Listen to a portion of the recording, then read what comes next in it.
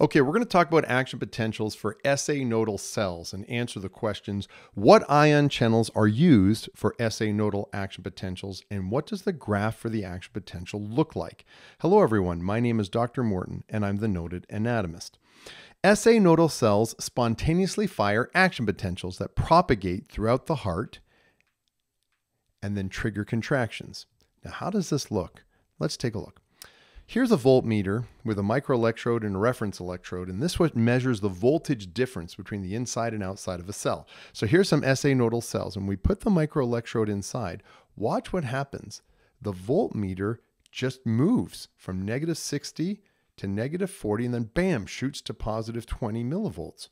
Why does this happen? It keeps cycling through this.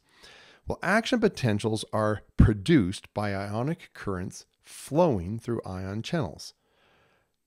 Here are the ions, sodium and calcium on the outside, potassium on the inside, and there are the channels, the doors they go through. So if we take a look at the ions and the channels, that'll help us understand the changes in the voltmeter for the action potentials. Let's learn more about these ion channels. The first one is the IF, or funny sodium current, and it's a funny sodium channel. Not funny like haha, but funny because it's so unique and it's one of the only places we find it. It's also called a hyperpolarization activated cyclic nucleotide gated HCN channel. Let's go with funny sodium channel. It's voltage gated, and what makes it funny or unique is it's activated by a repolarizing event, not a depolarizing event. It enables a sodium influx that slowly depolarizes the membrane. It then closes during the calcium depolarizing event, somewhere around -40 millivolts, and it activates or reopens on the hyperpolarizing or repolarizing event. I need to note this. This is not the INA, that sodium current from voltage-gated sodium channels that we see in cardiomyocytes and neurons. The only location for the funny sodium channels is the SA and AV nodal cells. The ICA, the calcium current, occurs through the L-type calcium channels. They're voltage gated, they open at -40 millivolts, and they allow an influx of calcium that depolarizes the membrane. This is what generates the upstroke in the SA nodal cells, and then it closes at +20 millivolts. The IK, the potassium current, occurs through the potassium channels. This is also voltage gated. It opens at +20 millivolts, and it allows an efflux of potassium that repolarizes the membrane. It then closes at -60 millivolts. A couple of things to note. There are no IK1 channels, the ones we see in all the other cells, and especially the contractile heart muscle cells that establish resting membrane potential. And there's no INA, voltage-gated sodium channels, in the SA nodal cells. Okay? Now, let's say that the SA nodal cells, we're going to start, because it continually changes, we're just going to start at -60 millivolts. When that occurs, the funny sodium channels are open. Now, what this allows is an influx of sodium. Now, watch what happens to that membrane potential as sodium slowly trickles in. Once we hit that -40 millivolts, and we hit that, the funny sodium channels close, and the L-type calcium channels open, which allows the influx of calcium, and that's when we get the depolarizing event all the way to +20 millivolts. When this occurs, the L-type calcium channels close and the potassium channels open, allowing an efflux of potassium down their concentration gradient until we repolarize the membrane back to -60 millivolts, at which time the potassium channels close. And throughout this, the sodium-potassium pump is restoring sodium and potassium concentrations inside and outside the cell by using primary active transport, ATP, to pump free sodium against its gradient out to potassium in.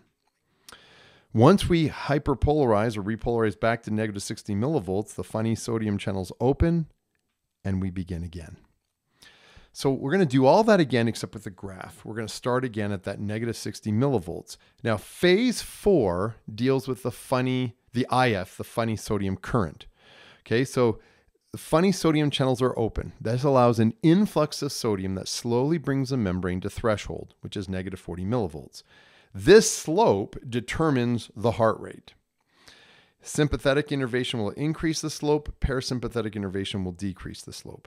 This is the pacemaker potential, what it's often called. This is what accounts for the automaticity. This is why as soon as we go through the action potential and the funny sodium channels open, slowly we keep going until this pacemaker potential, until we hit negative 40 millivolts, at which time the L-type calcium channels open. This is phase 0. The L-type calcium channels open. The calcium influx depolarizes the membrane and the funny sodium channels close. This is the upstroke. This is depolarization. This is unique. There's a lot of thises. This is unique because in contractile heart muscle cells and neurons, the depolarizing event is a sodium event through voltage-gated sodium channels, not a calcium event through L-type calcium channels. That's what makes SA and AV nodal cells unique. Phase 3 occurs because at positive 20-ish millivolts, that's phase 3, the potassium channels open, allowing an efflux of potassium that's going to repolarize the membrane, but the L-type calcium channels close. This is the downstroke.